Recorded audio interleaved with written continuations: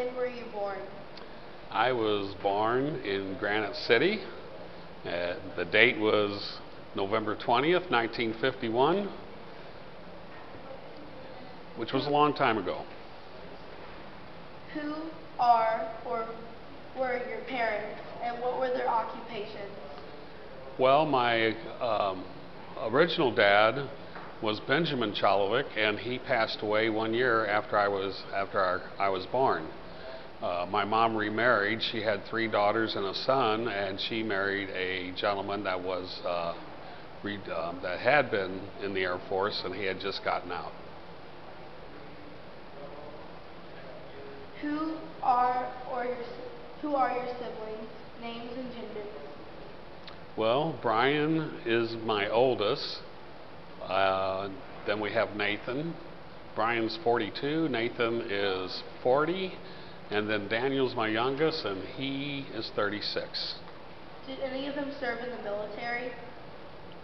No. I wanted my oldest to, in fact, whenever I talked to my oldest son when he graduated from high school, I told him it's either go away to college or join the service. So he decided to go away to college instead of the service. What were you doing before you entered the service? I was going to college. I attended about 1 out of 10 classes, so I was pretty much not responsible for myself, mainly because my parents were paying for it and I didn't have anything, no responsibility at all other than just to be there. What happened was my grades had dropped and they had a draft, and so I was eligible for the draft, and that's how I ended up in the military. What were you going to college for? Actually, I wanted to be a soccer coach, but I was kind of, what would you say, disappointed because I had to take all these courses that didn't have anything to do with soccer coach, like algebra, paintings, art, and so just got discouraged. In which branch of military did you serve? United States Air Force. Why did you want to serve in the Air Force? It wasn't a question of why I wanted to serve in the Air Force. It's more of a question I didn't want to be in the Army or the Marines, mainly because most of those guys was going over to Vietnam at the time. I had no idea what Vietnam was. I didn't know where it was. I didn't know anything. So I was just looking not to have to go over there. And fortunately, the Air Force accepted me. What happened when you were departed for training camp and during your early days of training? It was a unique experience. We arrived in San Antonio, Texas, late at night, about 10:30 at night. 2 other buses pulled up. One bus was full of young men from New York City that had the afros and all that stuff, and I was from the Midwest, and I go, oh my goodness, I'm in trouble here. So, but after a couple weeks, we all bonded together, as the military does, no matter what branch it is, and we become brothers instead of strangers in a quick time. Do you recall any of your instructors? If so, what were they like? I recall 2 instructors, or actually 3. One, my first instructor was Tech Sergeant Reed, and they're all mean and tough. And back then they were able to strike you in basic training, which didn't happen to me. And after 3 weeks in basic training, they said I had left a door open in the dormitory, so they said I had to go back 2 weeks and redo more training. And my sergeant back then was Sergeant Balonis, who I had a good nickname for him, who takes after a lunch meat. And he told me that before I came that I would be the latrine queen for both of the latrines. And so that was a special honor, and it just went on from there. How did you adapt to military life, including the physical regimen, barracks, food, and social life? I thought it was fairly easy for me to adapt because I had played sports, soccer, wrestling, and all that stuff. So The physical part wasn't that bad. Adapting to not having your own mind other than to follow orders was tough. Um, and if you got on their wrong side, then you were pretty much in deep trouble. So you get through that and you just make do. But I'm grateful that I did go because I had no order or discipline when I was in college. Was the food good? It didn't make any difference whether the food was any good or not. You were hungry, so you ate. But most to say, I guess it was all right. Where did you serve? Well, I was stationed in basic training in Lackland Air Force Base in San Antonio. Back in those days, the dorms were not air conditioned, and it was late June, July, so it was very hot, miserable. Then I was assigned to Biloxi, Mississippi, which was Keesler Air Force Base. And I was there for 9 months in training, and then I was stationed in Chicksands, England for 3 years. Was that any experience being in England? Yeah, I thought being stationed in England would be a little bit easier because you can understand what the people are saying. They speak English, but their English is different than our English, and it was a little bit harder to pick up what they were trying to say. Pretty much wherever you went in the military, any of those bases, the local population didn't care for you too much, especially when you're young men and there's young women around the base, and so there was a lot of conflict, I would say, a lot of friction.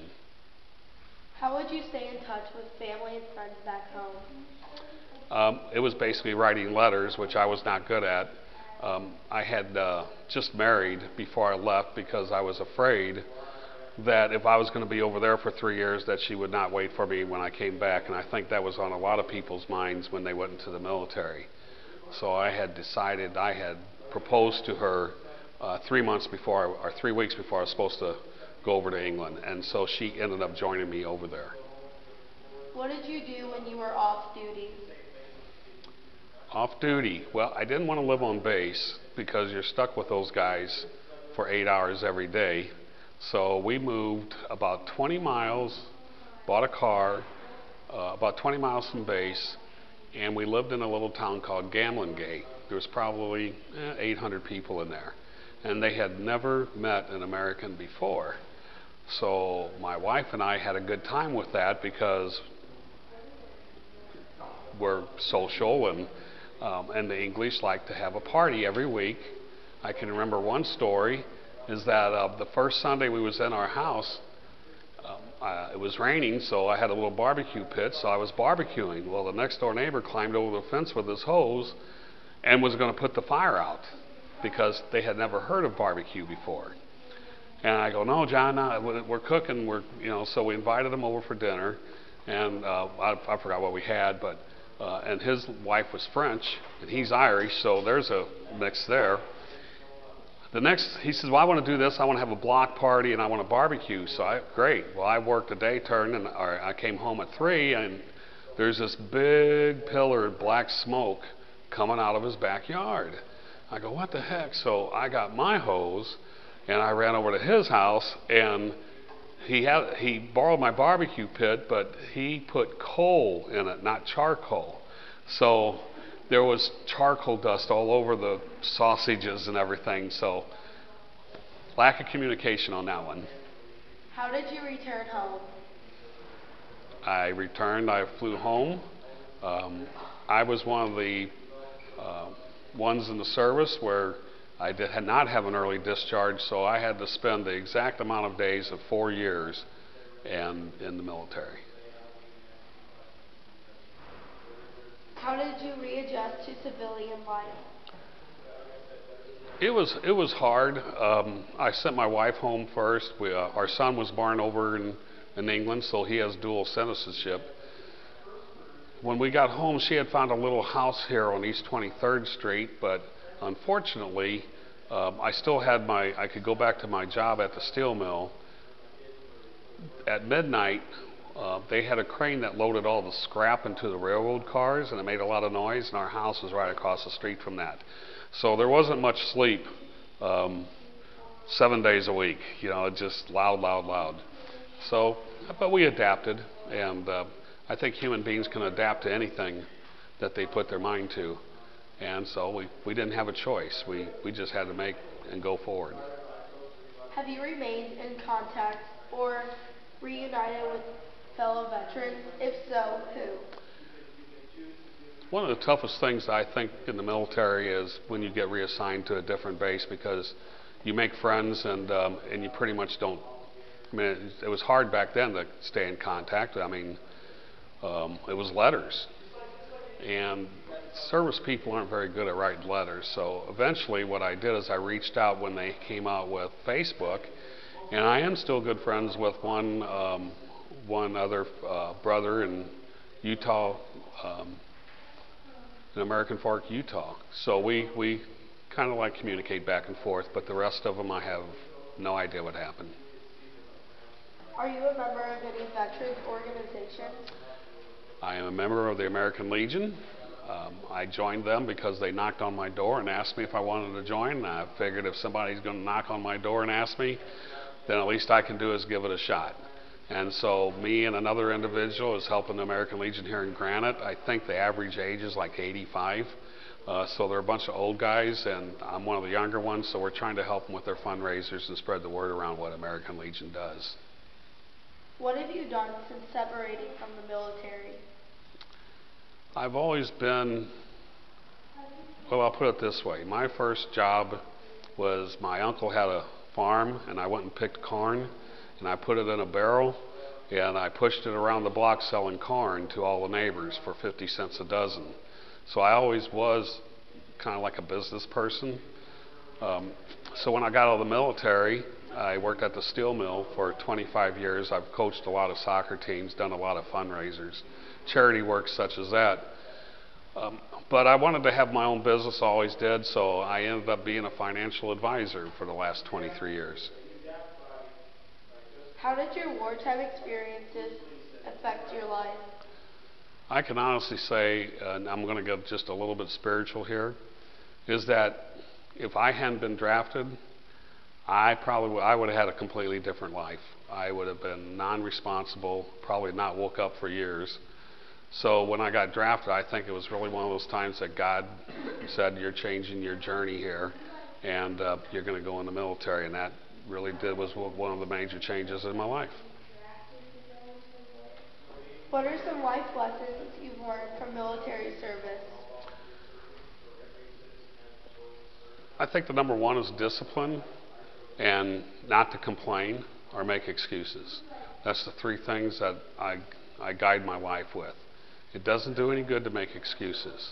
Nobody cares about why you didn't do something. They do care about why you do something.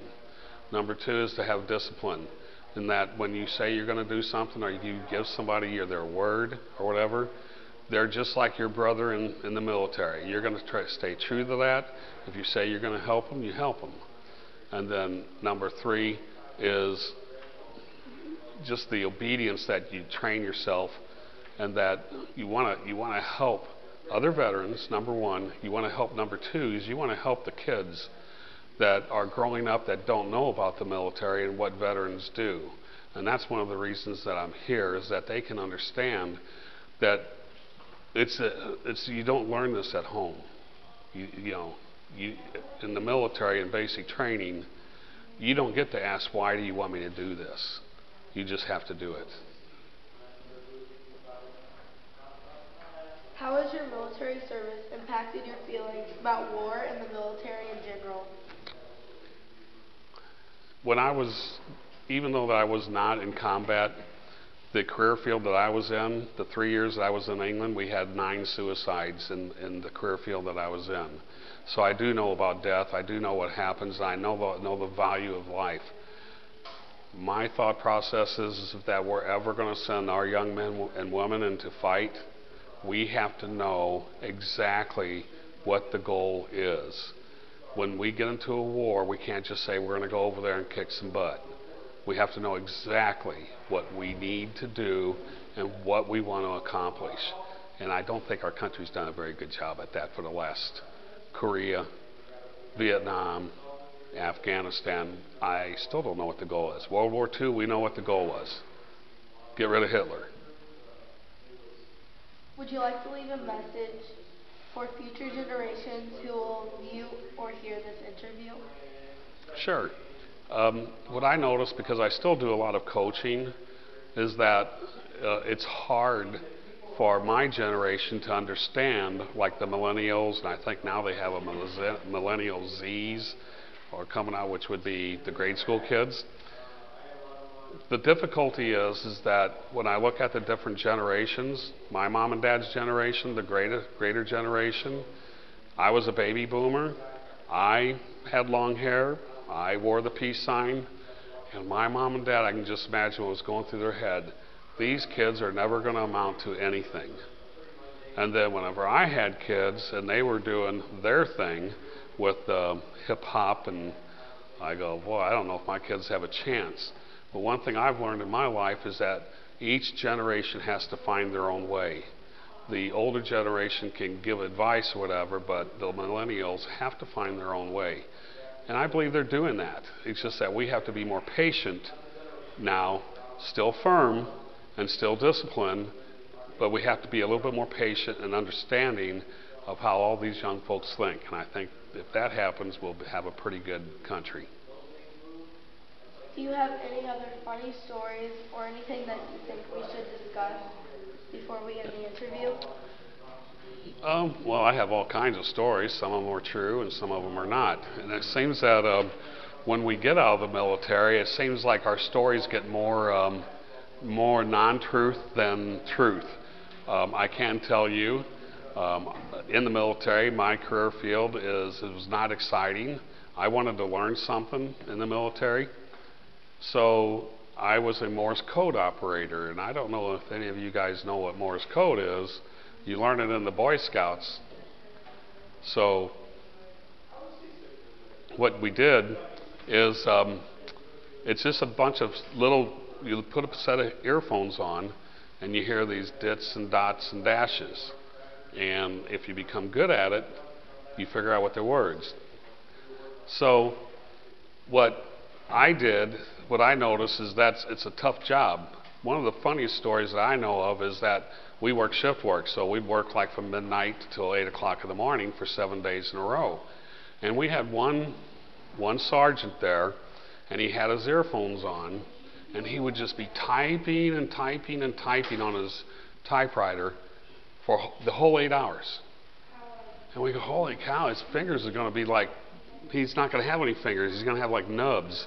You know, he's doing so much typing, and the typewriter's going to catch fire. We was making jokes about it.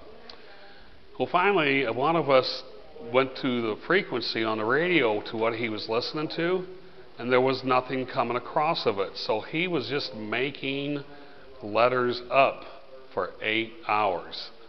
And he ended up, after 2 years, they decided that he had a mental illness and took him away, which was sad. But it was just funny that he would do that for all that time. I can't tell you, over in England, I got to visit up in Scotland. Never got to go to Ireland. I had what they call a U8 security clearance, and that enabled me to go to a position where I copied spies in France, Germany, and in Italy, Russian spies, and from other countries. I was able to copy them and send in what they were sending. We never knew the words because everything's encrypted or in code. So when you're copying Morse code, it would just be 5 random letters in blocks, and you just keep copying them. So that was pretty cool until one time I caught on to a spy, started to copy him, and it was Christmas. He typed in "Merry Christmas, Joe," so they knew I was copying him. So I thought I was really doing some heavy duty, top secret work, and they knew exactly what I was listening to. So they never told you whether it was important or not. It didn't make any difference at that time. The reason we had so many suicides is because when you inject, um, if you've ever listened like to a radio and it's in between stations and you hear a lot of static, when you listen to that for 7 or 8 hours in a row, day after day after day, and they'd get depressed or whatever. Some of them took drugs, and they'd jump out of the window or OD or whatever the case may be, which was sad. I lost some very good friends over there with that. They just couldn't deal with it. So when you go into the military, it's unfortunate that not everybody can handle the discipline or the routine, and or they're just homesick or whatever the case may be. There's a lot of emotions going into military, even with the guys that's been in combat or whatever. They suffer through that. They don't want to talk. A lot of them don't want to talk about that. A lot of them want to do the I'll just tough it out type of thought process, and it's hard. It's hard. So I never, in fact, when they'd play on 4th of July, whenever they'd play the national anthem or they'd play and they'd tell the veterans to stand up, I never stood up during that time because I never felt I was worthy, being that I was not in combat, that I was not worthy to stand with the guys and girls that were in combat that had actually done fighting. My wife-in-law, who is my daughter-in-law's mom, I had to come up with a name for her, so I call her my wife-in-law. She tapped me on the back. She said, "Get your butt up." She goes, "You served you served your country just as much as anybody else did." So it was a false way of thinking for a veteran that if they haven't done the service, we all pitched in. It doesn't make any difference whether you mop floors or you were a cook or whatever. It was a team. It's no different than a sports team.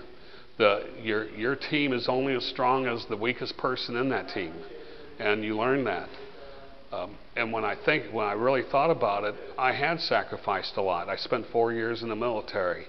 I could have had a home. I could have had my job at the steel mill. I could have been making $40,000 or $50,000 a year. I'm 4 years behind the people that didn't go. So I look at it a lot differently now, and I try to encourage all vets to stand up because they should be proud of the time that they spent for their country. Okay, I'd like to add just a little bit more, if I could. My thoughts is I have no idea. I'm running into high school kids that want to join the military, and they don't know. It was different whenever I went in. And I went in back in 1971. That was 45 years ago. I can't believe that. So the military has changed, and I don't know how it's changed. I still think of the military as whenever I was in it. I still think of young kids that were 10 or 11. I think they think the same way I thought when I was 10 or 11. And so we have to adapt to that. Our country has to adapt to that and understand.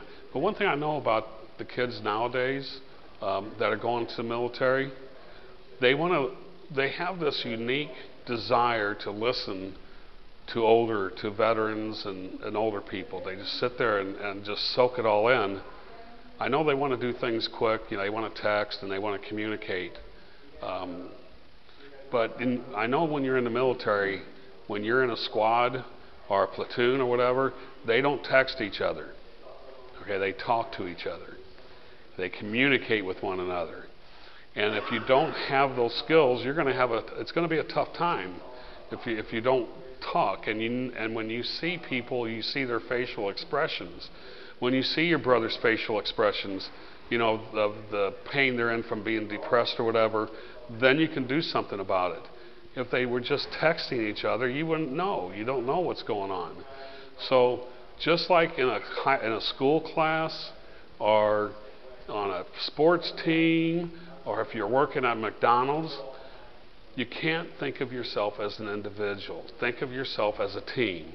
Everybody in that class is on your team. And if one person is struggling, you got to reach out and help. That's life. Or we could be all individuals and go our each way and not accomplish anything. Michael Jordan, one of the greatest basketball players, could not be that successful without the other 4 players on that team. He wouldn't score a basket. He had to count on his other team to be great also. So that's what I work for in my off time. Did you ever fly any planes? No, the first plane I flew in was the transport going over to England. It was full of babies and young kids, and it was a propeller plane, so it took a long time to get where you wanted to go. So there was no sleep on that plane for sure. Got landed in England, and the next plane was a cargo plane. In the cargo plane, there was just one pilot that they were taking it to a base close to where I was going to be stationed. The pilot was halfway full of cans of soda and cans of beer, so they were making a flight just for that one pilot. What was kind of funny is that all the crew members, I was the only one on there, all the crew members were making the sign of the cross before they took off, because they kind of like knew I hadn't flown before. I'm going, oh my goodness. So I started praying. I started praying that the plane wouldn't fall apart or anything. So, but we made it, and they had a good chuckle at that. That's fine. I'm a good humored guy. I pretty much got it.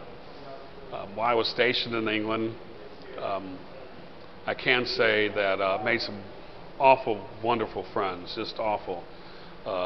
Just great people. And the relationship you build. So then I started thinking, well, I'm kind of like an ambassador for our country because these people have never met an American. So most of the time, I learned 3 things. Don't talk about the Queen. They love the Queen over there. I don't know why. Number 2 is don't make fun of ghosts because they believe in ghosts tremendously over there. There's ghosts all over the place.